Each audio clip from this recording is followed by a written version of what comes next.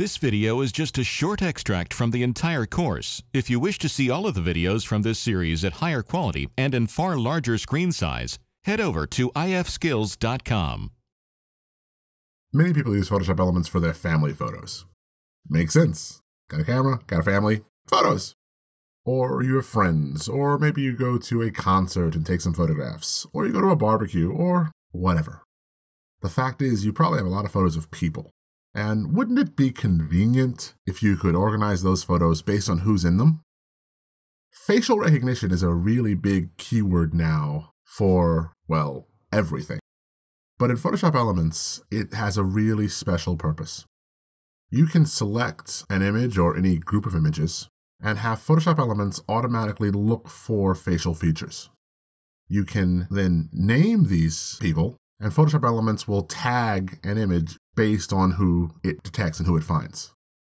This can be really helpful for finding images of your children or your siblings or your wife or husband or anyone else you may know. Now, there's several ways to do this. You can select an individual image and search only in that image, or you can select them all, or you can select any number of them, entirely up to you. The keyboard command for selecting all of the images in your catalog is Command A on a Mac, Control A on a PC.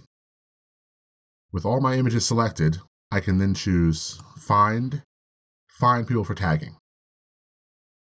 You can also do this individually. I'm going to do it right here, and it's really easy to do.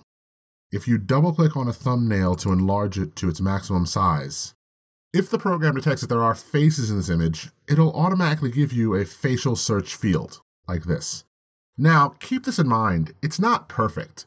It's doing this by analyzing the shadows and highlights of what a face would normally look like. So in this case, it's actually tagging my daughter's hands. Well, that's not helpful. I can remove the facial search regions by just clicking on the little arrow key that appears in the background.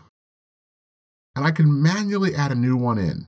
There's a small little Add a Missing Person button at the bottom of your enlarged thumbnail. And what it allows you to do is have a search field that you can then customize for size and shape. And I'm doing that by going to the control points at the left and right sides, like so. I can make it fit her face. I can click on the Who is this field, and I'm going to type in Lori. And then I can simply press the checkbox to approve my changes. And now this adds keyword tag Lori, and I can then search for this keyword tag if I want.